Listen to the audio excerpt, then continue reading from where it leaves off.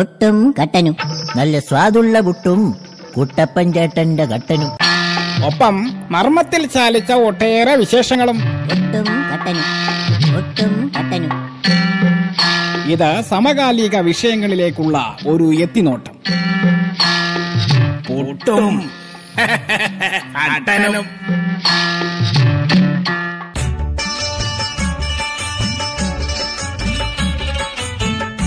എന്റെ ദൈവമേ, എന്തോരോ ആളുകളായിരുന്നല്ലേ ആലപ്പുഴയില് കുറച്ചു ദിവസം കൊണ്ട്. എടാ, സംസ്ഥാന കലോത്സവം അല്ലായിരുന്നോ? അപ്പൊ ഈ കണ്ട ജില്ലയിലെ ആൾക്കാരെല്ലാം ഇവിടെ വരത്തില്ലേ? ഒരുവിധമാണ് ഞാനൊന്ന് ഓഫീസിലോട്ട് പോയത്. എന്തൊരു ബ്ലോക്കായിരുന്നു. ആ, തങ്കു ചേച്ചിക്ക് നല്ല കച്ചവടം കിട്ടി കാണുമെന്നേ. ആ, അത്യാവശ്യം തിരക്കൊക്കെ ഉണ്ടായിരുന്നടാ. നമ്മുടെ ആലപ്പുഴ ജില്ലയിലേക്ക് പല ജില്ലയിൽ നിന്ന് ആൾക്കാരല്ലേ വന്നത്.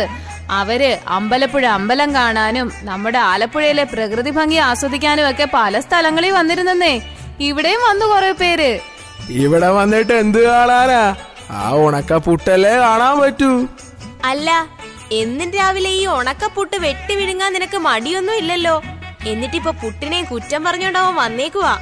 ഇവിടെ വന്നിട്ടുള്ളവർക്കേ മാന്യമായിട്ട് തന്നെയാ ഭക്ഷണം കൊടുത്തത്. അവരാരും ഈ കുറ്റം പറഞ്ഞില്ല കേട്ടോ. എന്തായാലും കലോത്സവത്തിനുണ്ടായിരുന്ന ഫുഡൊക്കെ അടിപൊളിയായിരുന്നു. അതുപോലെ അവിടുത്തെ ക്രമീകരണങ്ങളൊക്കെ ഒന്ന് കാണേണ്ടത് തന്നെയായിരുന്നു. ആ, ജോണിയും മേരിയും കൂടെ എല്ലാ ദിവസവും പോകുന്നുണ്ടായിരുന്നല്ലേ? അവള് പറഞ്ഞായിരുന്നു നിങ്ങൾ രണ്ടുപേരും കൂടെ പോവെന്ന്. ഏതായാലും നമുക്ക് കടയടച്ചിട്ടിട്ട് അങ്ങനെ പോവാൻ പറ്റത്തില്ലല്ലോ. അതുകൊണ്ടെന്താ, ഞാനും ജാനും റേഡിയോ വഴി എല്ലാ കാര്യങ്ങളും കേട്ടു. അവിടെ ഇരുന്ന് കാണുന്ന പോലെ തന്നെയാ ഞങ്ങൾ ഇവിടെ ഇരുന്ന് കേട്ടത്, അല്ലേടി? പിന്നല്ലാതെ, അവിടെ കണ്ട പോലെ തന്നെ നമ്മൾ എല്ലാം അറിഞ്ഞു. ഞാനും ജാനും ഞായറാഴ്ചയാ അങ്ങോട്ടേക്ക് പോയത്. എന്തൊരു തിരക്കായിരുന്നു അന്ന്. ഓ, ആ ഒപ്പന നടക്കുന്നിടത്തോട്ട് കേറാൻ വയ്യായിരുന്നു. ലാസ്റ്റ് ദിവസം ഉള്ളായിരുന്നു ചേച്ചി ഇത്രയും തിരക്ക്. പോരാത്തതിന് അന്ന് ഞായറാഴ്ച അല്ലായിരുന്നോ? എന്തായാലും ഇവിടെ വന്ന് മിടുക്കരായിട്ട് എ ഗ്രേഡ് മേടിച്ച കുട്ടികൾക്കൊക്കെ ഗ്രേസ് മാർക്കും കിട്ടുമല്ലോ. ആ കുട്ടികളൊക്കെ പറയുന്നത് ഗ്രേസ് മാർക്ക് കിട്ടുന്നതിലും അവർക്ക് വലുത് ഈ കലാരൂപത്തോടൊക്കെയുള്ള താല്പര്യമാണെന്നാ. എനിക്കും അതുപോലെ തന്നെ. ആ കലോത്സവ വേദിയിൽ പോയെന്ന് പെർഫോം ചെയ്യണോന്നുണ്ടായിരുന്നേ. ഓ, നീ അവിടെ പെർഫോം ചെയ്യുവായിരുന്നല്ലോ 3 ദിവസം. ഇങ്ങോട്ടേക്ക് എത്തി നോക്കിയിട്ടില്ല. രാവിലെ പോയ പാതിരാത്രിയിലാ കേറി വരുന്നേന്ന് നിന്റെ അമ്മ പറഞ്ഞല്ലോ. അത് പിന്നെ ചേച്ചി, നമ്മുടെ ആലപ്പുഴയിലല്ലേ അവര് വന്നേ, അവർക്കുള്ള സപ്പോർട്ട് കൊടുക്കണ്ടേ?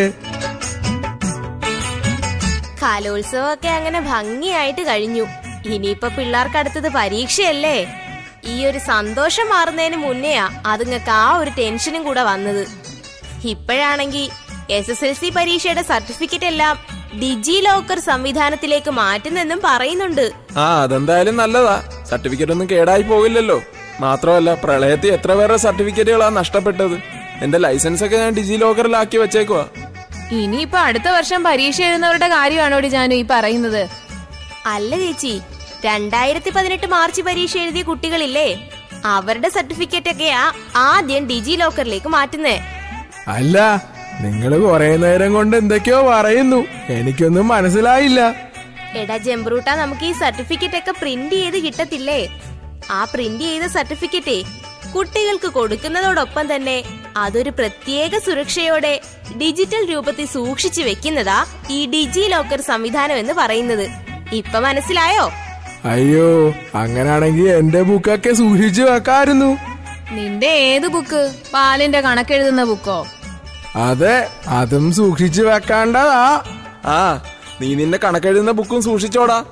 വേറെ സർട്ടിഫിക്കറ്റ് ഒന്നും ഇല്ലല്ലോ നിനക്ക് സൂക്ഷിക്കാനായിട്ട്. ആര് പറഞ്ഞു എനിക്കില്ലാന്ന്? എനിക്ക് സർട്ടിഫിക്കറ്റ് ഉണ്ടല്ലോ. നിന്റെ ജനന സർട്ടിഫിക്കറ്റ് ആയിരിക്കും. പിന്നല്ലാതെ, പഠിക്കേണ്ട സമയത്ത് പോയി പഠിച്ചിരുന്നെങ്കിലേ നിനക്ക് ഇതുപോലൊക്കെ ആക്കി വെക്കാമായിരുന്നു. ഇപ്പൊ പറയാൻ കയ്യിലൊരു സർട്ടിഫിക്കറ്റ് പോലും ഇല്ല.